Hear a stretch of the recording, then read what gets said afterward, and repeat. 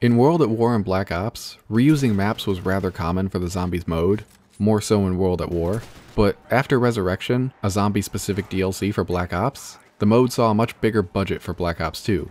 Now maps would be bigger, more ambitious, and completely original, except in two instances. The first is Transit, which features the bunker from Nocturne on Toten as an Easter egg. Actually, just the spawn room, not the whole thing. I think it's safe to assume that they just ported it over from Black Ops 1 instead of remaking it. Overall, it looks identical, but a couple changes were made. In order to keep players in the spawn room, the stairs are collapsed and blocked by debris, and the help door is blocked by dirt and one of the cabinets on the right. Of the 5 barriers, 2 of them in the front were cleared out so that the room could be accessed. The other 3 still act as entries for zombies, but cannot be repaired. There's a hole in the ceiling over the area where you'd spawn, which I assume was added to let players see more of the map. And from what little we can see of the second floor, it appears to be very empty. The doorway and the window that connected the 2 rooms is also gone for some reason. The writings on the wall were removed. And finally, changes were made to individual assets around the room.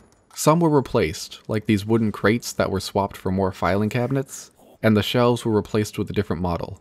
Some, however, were just removed, like this box, the sandbags here, and the bricks in the rubble. My best guess is that these changes were made to save memory. The shelves, for example, can be found in other parts of the map, so they must have chosen to reuse those instead of importing a unique shelf model for this one specific part of the map. And the filing cabinets look to be the same model from Black Ops, but it must have been better to copy and paste a couple more instead of using the wooden crates. And anything that wasn't super important just got cut. So with this being an Easter egg, it makes sense that the bunker is incredibly similar.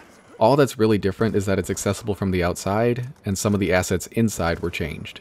Now this may come as a surprise, but Nuketown Zombies is actually from the multiplayer map Nuketown, which is from Indiana Jones. What's funny about this one is that usually maps were reused as a way of saving development time, but in this case, the whole selling point of the map is that it's the same one from multiplayer. Once again, I'm assuming that it was ported in from Black Ops 1, but with extensive modifications. Nuketown Zombies takes place after the nuke was detonated, so the map is in ruins. Everything has been both retextured to look dirty, charred, and in some areas radioactive, as well as remodeled to look heavily damaged. There are holes in the buildings, light posts were melted, fences are shattered, and the ground is fractured and uneven. There's also wind blowing through the map, so a lot of things were animated to account for that.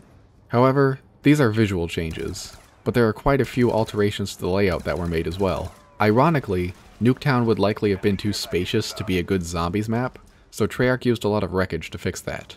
You'll find this being used around the map to make everything tighter, either by making passages more narrow, or by breaking up open areas. The garages of both houses were also blocked. In the greenhouse, the door has been lowered, forcing you to crawl under, and the back door is blocked with a rock. The one in the yellow house can be accessed to the inside and the back of the house, but not the front. Although the garages are still dangerous, they would have been much easier to get through than the houses themselves, which is likely why they were blocked off. But the biggest change made to the layout was blocking the side paths of the houses. Had they been left open, it would have been very easy to run trains around the whole house, but by blocking them, the map is now turned into 3 distinct segments connected by very risky bottlenecks. I also want to bring up the fact that you can mantle through the windows on the second floor of each house.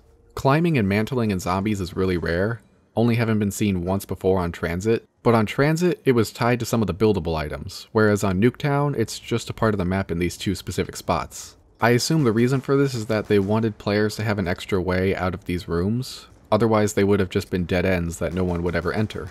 They could have maybe used some debris along the bottom to let players walk right through. That's kind of what they did with the moving truck. The ground is elevated enough that you can walk right up from the sides, but that would probably have looked unnatural. So they must have just decided to allow players to climb through like you can in multiplayer, which is both beneficial for gameplay and saves them from having to make unnecessary changes. So as you can see, there's a lot of differences between this version and the original. I can't imagine they would have built it from scratch, but just about everything has been changed, which sort of makes it a Ship of Theseus type situation. So in conclusion, the Rezurrection DLC had a noticeable impact on the development of Black Ops 2. Although it didn't always equate to quality, Treyarch now had the power to make the maps that they wanted to make. Reusing maps was no longer necessary, but they did still do it a couple times as an Easter egg and as fan service.